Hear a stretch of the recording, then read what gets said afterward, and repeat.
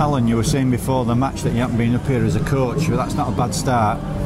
No, 1 from 1, and it's good to come somewhere like this. I'm not sure of the history, but I don't think Hunslet's won here for a few years, and it's always good to come to a place like this and win and show your resolve, and I thought we did that, especially going into the second half. Off the back of that try, just on the hooter, it could have hurt us mentally. I think maybe in the past it would have done, but we came out, we scored first and we kept them scoreless second half, and that's the most pleasing thing. I was just going to ask you about that. There's not many teams that will come up here, whatever they, I know we're going into playoffs, and so that people might be taking the foot off the gas a little bit, but there's not many teams that will come here and keep Workington scoreless for a half of a game. No, not with the quality we've got. Duran Forber, really good halfbacks, experience. Holroyd, Fell and Brown, just a couple of strike players to mention, so to keep them scoreless. And there was one in the second half where we scrambled and just stopped them getting a dummy half try, and disappointing in the first half really that we let in 2 tries on the last tackle one. Yes, we had a man in the bin, but the other one we should be able to fix that up. So there's 3 tries there that we conceded that possibly we could have stopped, and that's obviously me being picky and with my coach's head on. But 40 minutes, like you say, to keep Workington scoreless, pointless, is a great effort, and credit to the lads. They got a drop out near the end, and they still wanted to chase hard and force the error, and that shows the character of the group and the toughness that we're developing. And that first half was a bit topsy-turvy because it was you score, we score, you score, we score. And you thought that the second half would follow that sort of characteristic, but once you got 2 scores in front, it really brought the back of the game, I think. Yeah, and it's funny to say, I did actually say that at half time. If we got 2 in front, I just thought, with the form they've been in and how they were playing, and with our completions as high as they were and our game plan working, I thought that we would start seeing them maybe force that pass, and they did start doing things like that, and we stayed disciplined, and we took a couple of penalties and we took our opportunities, and we always felt if we were in the game in the last 20 minutes and our completions were up, we would go through and win, and that's what we did do. When you look at it, all season there's been threatening to be a performance, and that was probably the best of the season. Just defensively everybody seemed tied up, and certainly in that second half, as you say, there was only really one opportunity for Workington, and that went out for a dropout when we scrambled back.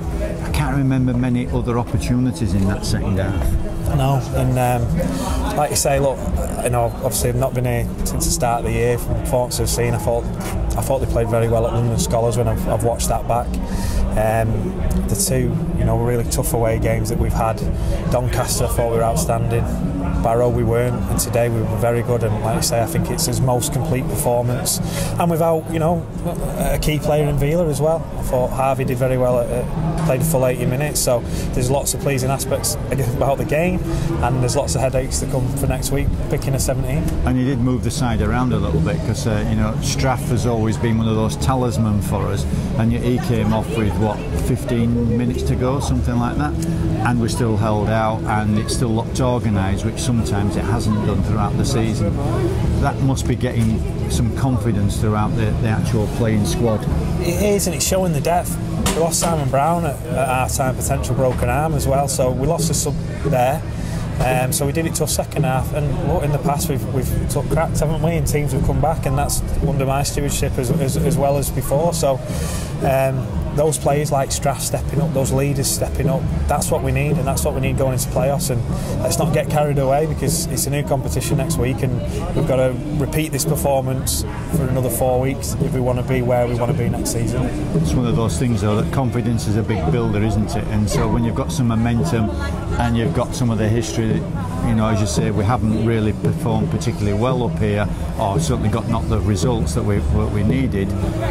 Today's performance goes a long way to going into the playoffs. Yeah, 100% right, and I like your positivity, and I'm the same.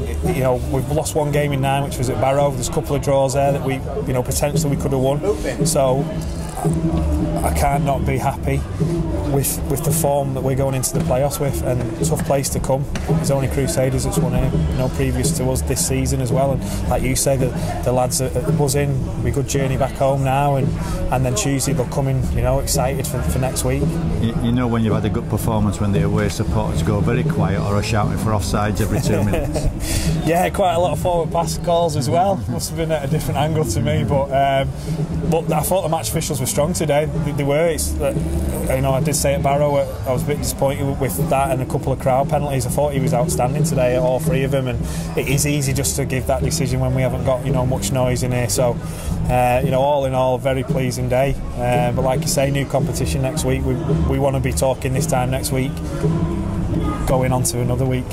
Just on that, we've known the referee for a good number of years. He's been on the circuit. He understands the game a little bit more. Today's game seemed to flow more than some of the others, where it's been a lot of stop-start, and we didn't really get penalised a great deal either today. No, we played fast. He gave us a quick ruck, which we like, and that's how we want it interpreted. And we've had good communication with the match officials, referees over the last few weeks. I'm getting up to speed and seeing, what's expected, what's wanted. He's ref before, and I'm probably a bit surprised that he's, reffing at League One level. Last time I was coaching League One, he was there, and others have kicked on. So I'm not sure if that's injuries or work commitments or what, because I do think he's one of the outstanding officials in this division. Well done. I'm looking forward to the journey home. I'm not sure about my eardrums, but we'll see where we go. Thank you very much. No worries, thanks.